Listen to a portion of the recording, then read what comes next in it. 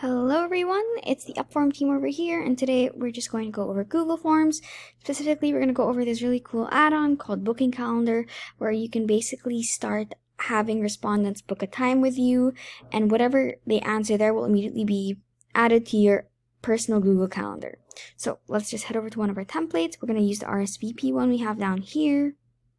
And since it's an add-on, we do need to head over to the Google Marketplace. So let's hit the three-dot button, go to the add-ons button at the bottom, select that, and then just type in Booking Calendar. Okay, so this is the one we want to check out, which is called Booking Calendar. We need to install it, continue. And as long as you're happy with all the stipulations, you can just hit allow down here. Now it's just installing, and once it's done, you can just hit done. Now let's head back over to the Google form itself. So we're back, and now we need to actually access the add-on. So let's head over to the upper right corner of the website, and then hit the add-ons button, which is the little puzzle piece button. And as you can see, our newly installed add-on will be right here. So let's just select that, Booking Calendar, configure Booking Calendar. And once you've hit the configure button, as you can see, we're immediately brought to this page. So we are going to select the free plan, but just note you do have the option of paying so that you can get unlimited daily bookings. And from here, we're going to save it to our corresponding calendar that's connected to this Google form. Okay, so hit save, hit next, and we're going to create a sync drop-down field. Okay, then hit next. Enable submitter's email. Okay, so we can collect their email so that we know which email corresponds to which reservation goes into your event slot. Hit next.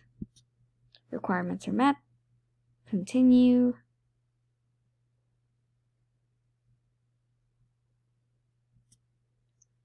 And as you can see, there's no event currently found, so we have to create one on our calendar. So let's just head over there by adding some events to our calendar. And we've just created an event on our Google Calendar right here. So let's just see if it finally appears on our booking calendar here. Okay, perfect. So right now it does actually register the event. And from this point, we can let's just hit that save button.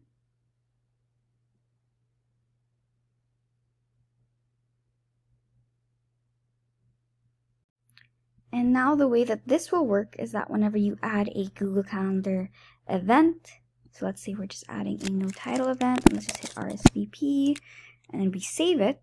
If we head back to our Google form and then hit save,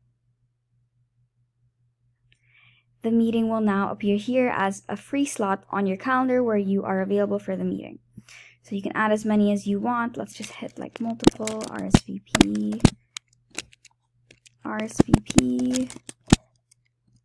So these are all our available times of the events. It'll mark every time you're available.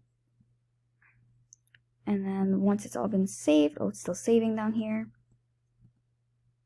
Let's just wait. Okay, it's been saved. Head back. And it's just waiting for a bit since it's referring to our calendar. As you can see now, all our events are appearing right over here. So every time you add an event on your Google Calendar, it'll appear as a free slot for someone to book a meeting with you. And the way that this will look in the preview is like this. So you'd edit the response, head down. The event slots are now down here where they can select from any of these events. Just know that as you can see, my meeting with John Jay ended up appearing here because I do have it as an open event on the Google Calendar. So just take note of that. It might be best to set up a separate Google Calendar aside from your personal one where you start making free event booking options so that it doesn't interfere with your personal calendar. And that's all we really have to say about it. Hopefully this helps you better manage your data collection. Thanks so much for watching our videos. Be sure to like and subscribe. If you need any more help when it comes to Google Forms, check out the rest of our channel using either the link on the upper right corner of this video or any of the links below. See you next time.